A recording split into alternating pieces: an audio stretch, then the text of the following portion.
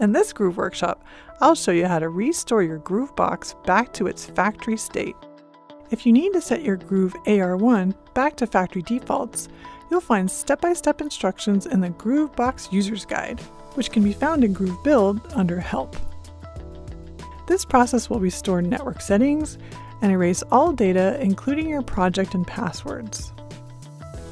First, turn off the Groove box by pressing the power button briefly.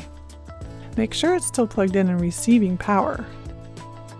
Now, I'll press and hold the power button again for about 8 seconds until the SYS LED starts blinking red and green, which indicates that your Groove box is in the process of resetting itself back to factory defaults.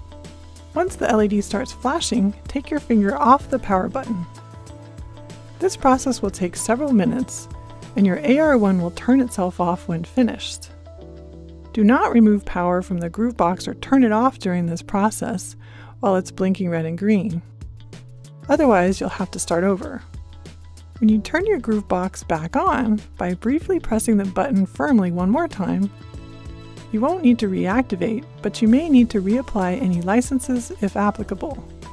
You'll also need to apply any updates to Groove App or Groove Admin that may have been released since your Groove box left the factory.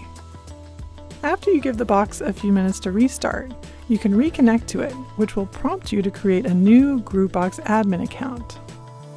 See the Groove Box User's Guide in Groove Build under Help for more information. And remember, product support is always free. Thanks for watching.